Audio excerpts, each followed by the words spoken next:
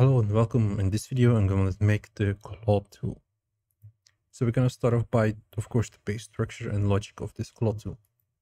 So in Houdini, what I want is, for now, I just want a simple grid or plane and simulate that on collision. So let's set that up. So what I want is, like I said, I want sort of like a grid or a plane.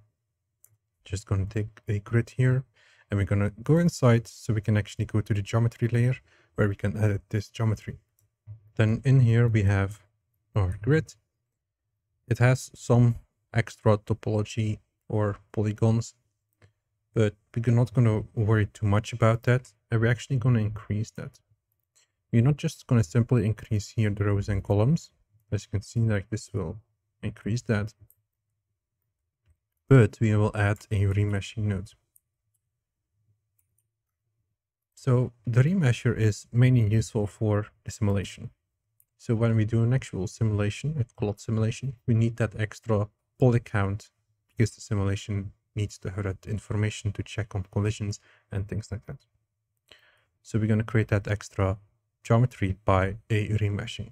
So at all time, I can increase this to a higher count or lower count. So for now, that's already a good start. And I want to start building then my actual simulation. In Houdini, this is called a Vellum solver. So whenever we type in Vellum, we can see that we have a bunch of stuff. So Vellum is used for cloud or soft bodies. What we want to do first is to use the configuration nodes. So when we ever have geometry, we want to use this, we need to configure some type of information. So right now I want to say that I need a Vellum cloud configuration. So we're going to just plug it in over here. So this node is basically saying to the geometry that it needs to behave in a certain way. Like for example, it's assigning the mass, the thickness, it's assigning certain stretching information and things like that. So there are a bunch of settings that we can play around with. Now further, to actually simulate this, so if I would press play, you can see nothing really happens. So we need to actually bring in an actual solver. So when we type in solver, we can see multiple solvers. So of course we want to use the Vellum solver. We can connect these three dots. A quick tip here is to press the J key and then you will have this icon and then you can just quickly wire those up. So now let's go into the solver and press play. So you should be able to see that that is now falling. So that's our first step. So next step is then actually adding some sort of collision object. So we have a simulation, but it's just falling infinitely because it doesn't have any collision. So we want to create a test geometry. You can use the classic big head or you can use another test geometry. And we're going to plug this into the third input, which is saying collision geometry. And you can see that the collision geometry is getting passed from one node to another node. So it's just passing through those nodes. Now, what I notice is that it's actually in the middle of my grid. So I'm just going to resize my grid a bit. So I'm going to click the icon here. I'm going to move this up.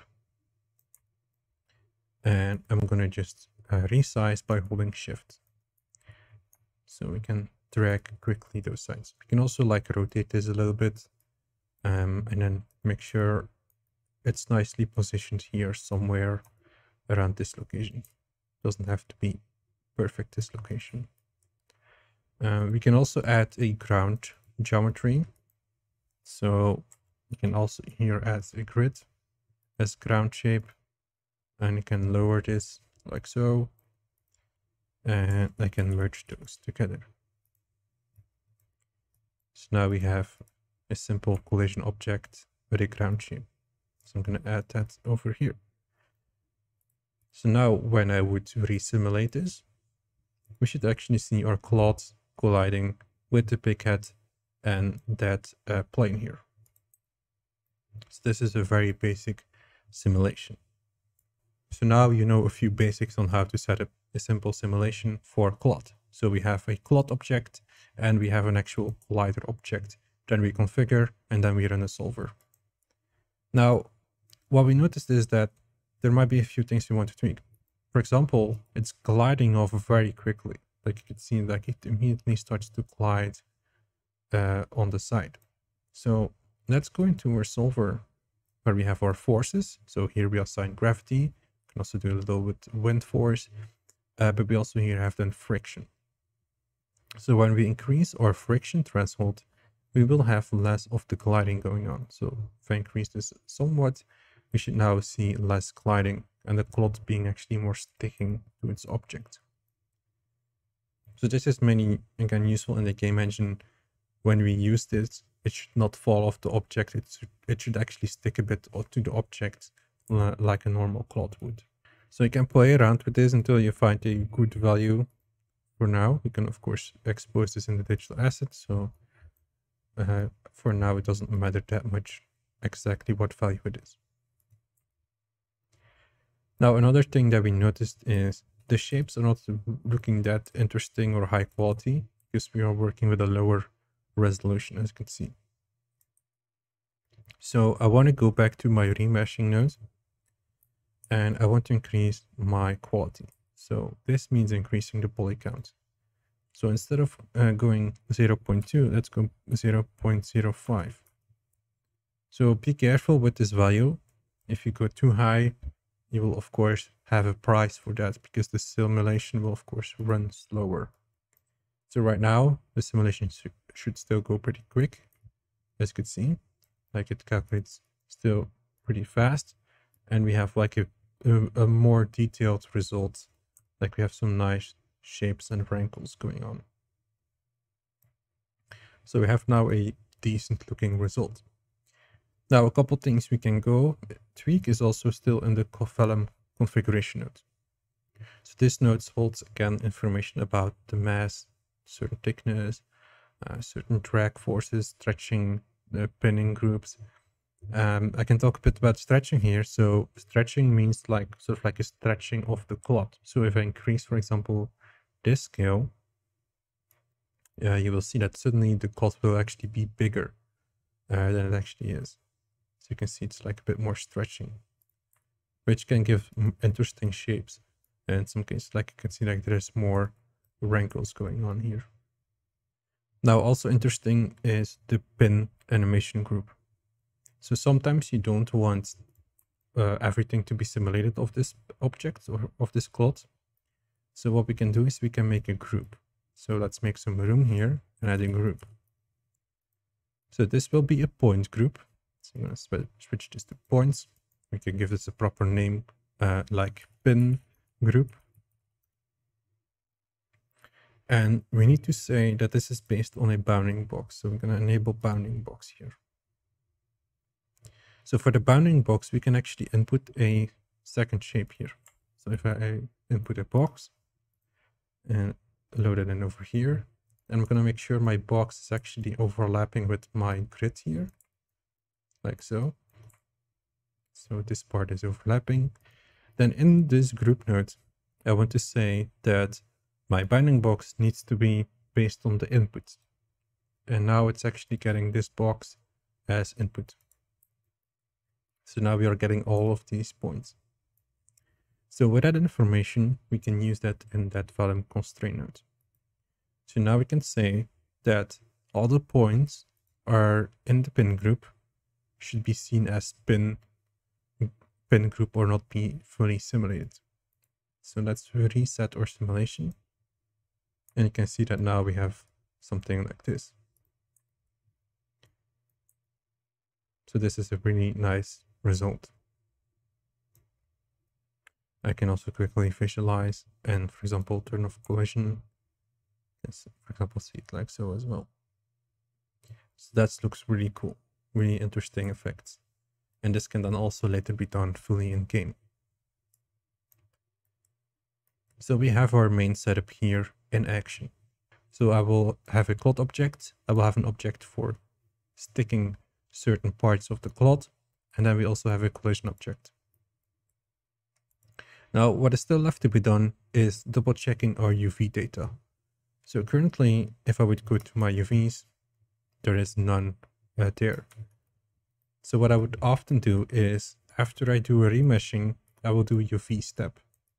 So in here, we can do the classic UV unwrapping methods. I prefer here to actually do a UV flatten. So with the UV flatten, it will nicely keep one single object or shell, UV shell, and it will align it to the grid. So you can see that this is pretty good and wrapped. And this is also like a pretty simple shape to unwrap, of course. So when we run this to our solver, we still have that simulation. And if I go here to my UV checker, we can see that we have a nice unwrap. So there is not that much distortion going on. It's pretty clean UV. You can also do UV after the simulation, but of course you might risk doing some weird things here and there. Like if I do an auto UVing, then based on what you do, it might give weird results. Like as you could see, it's sort of like breaking up certain parts. So if I switch to UV, it's going to create something like this. So it's going to actually make multiple parts, which is something you might not really want here, since you probably want to have like one consistent UV. So be careful with that. You can also do UV flatten here as well, but you might have some stretching. So you can see that there's some stretching behavior. So you can see that here, if I make this a bit bigger, I can, for example, see here that there is clearly like some bending going on. Like there's a lot of like bending of that UV compared to our original, which is just like perfectly aligned. So those are a few things on UV. So just recommended doing it before and then in simulation. It will also keep the UV in mind. Now, a few things before finishing off is we can also do something like a post-process Vellum. And in here, we can do a few things. We have a smoothing option. So if I zoom in, for example, here, you can see that we can actually do like a smooth or blur on this. So be careful with this because of course it will actually smooth some detail away. So you might need to be careful with that. We can also do an extra subdivision, which of course can increase the quality. As you can see, like it will increase the quality of this cloth, because there's way more geometry to work with. So it might be interesting to do that. But of course, for a game engine, we actually want to do the other way around, is to actually reduce this. We can also go here and give this an extrusion. So this is like a simple flat plane. But if we click extrude, we can see that there will be like a small extrusion here of that cloth shape. So in case we are working with Unreal 5, so it has nanite, so we can actually use this with nanite enabled. Of course, this then needs to be a static object without like any movement. But what we want to do probably is to reduce it anyway. So I'm going to just load in here my poly reducer. And I'm going to start to reduce this to a lower level. So we're going to say, for example, 25% of my polygons. And this is actually way better than, of course, that full result. What you can also do is you can also bake maps. If you're interested in that, you can use the Labs Maps Baker. So my low poly is, of course, the reduced version. And then my high poly is, of course, that final output of the sim. And then we have that here. So then it will actually bake that. So you can build a name baker in the tool if you want that. So these are possibilities that you can do and explore. And what we also want to do as last step is maybe adding a normal. So in case the normals would not be to your liking, we can, for example, here increase, lower this, play around with the weighting method to, for example, have different results or tweak or fine tune those normals. So with that, we have our base setup and we are then ready to make a digital asset of that. And then later also test this out in Unreal and see how well that works. So thank you for watching. Hope you enjoyed it.